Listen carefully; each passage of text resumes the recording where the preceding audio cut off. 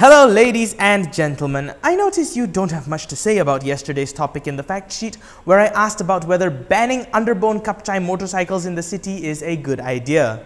If you don't know what I'm talking about, Federal Territories Minister Tengku Adnan Mansor believes that these kapchai skeleton motorbikes be banned from entering Kuala Lumpur when public transport becomes more affordable. Now there are some rich spoiled people who welcome the decision, saying that this move will eradicate a nuisance from the city at night, while some lower income netizens said that this being an environmental measure is complete bullshit because kapchais can give you 40 to 50 kilometers per litre of petrol. If you're not good at math, that means you can do Petaling Jaya to Georgetown and Penang and back for just 35 ringgit worth of RON 95 petrol. That's twice as much as a Prius, mind you.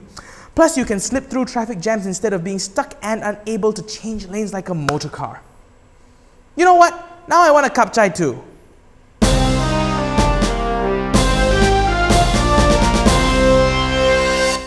Natural Resources and Environment Minister Wan Junaidi Tuanku Jaafar disagrees with the proposal to ban the kapchai motorcycles and has instead believed that it's the big lorries that should be banned instead. Wan Junaidi also says that scientific research should be conducted on the matter before a decision is made.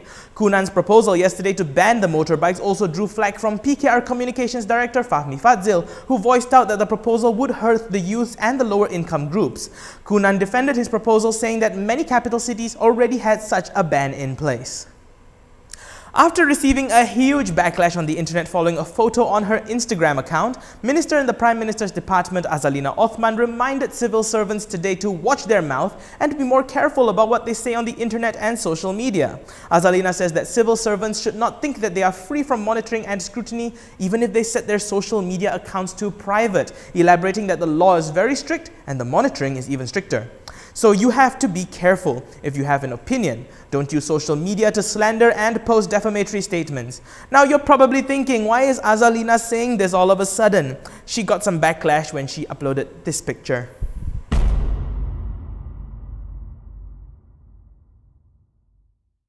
Taken in a Las Vegas casino, she said that the photo was taken excitedly and not that she was gambling, closing off by saying, kalau contoh Las Vegas ni banyak mesin tepi-tepi jalan kat tempat tempang, turun tempat tempang. Saya pun ambil gambar dan penuh semangat. Dah orang kata masuk tempat judi. Takkanlah saya nak judi, saya nak ambil gambar saya, bodoh lah tu. Macam tu sekali, orang boleh memusing fakta.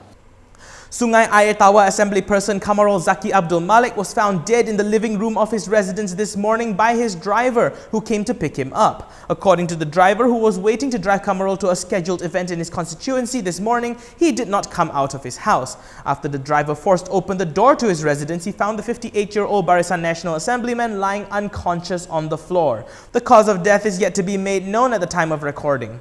Sungai Air Tawar is believed to be the smallest state electoral constituency in the state of Selangor, with just over 15,000 voters. Kamarul beat Pasas Wahid Rais in the last general election by a majority of 1,416 votes. Due to the proximity of Kamarul's passing to the due date of the next general election, there will not be a by-election for the seat.